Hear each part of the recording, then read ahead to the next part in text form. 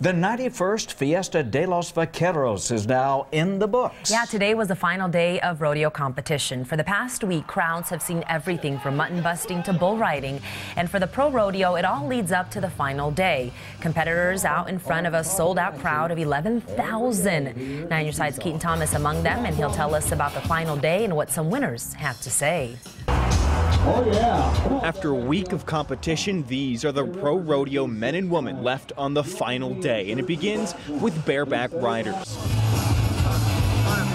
When all was said and done, it was Canadian Oren Larson who won the day in overall bareback competition. So what's he gonna do with the winnings? I gotta go home and meet with the banks, and I just bought a house, so all this money is gonna be gone pretty quick. Hometown boy. Damian Padilla is a steer wrestler from Rio Rico. He's participated for 18 years in the Tucson Rodeo, hoping for his first win. It's just close to home, and everybody knows you're here, so you just want to do good.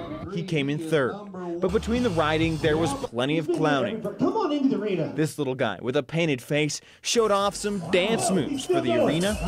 Okay.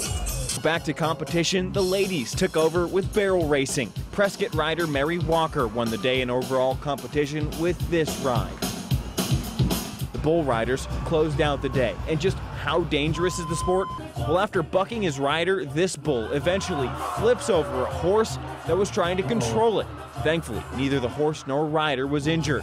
But the only bull rider to last 8 seconds on this day was Walker Reynolds from California.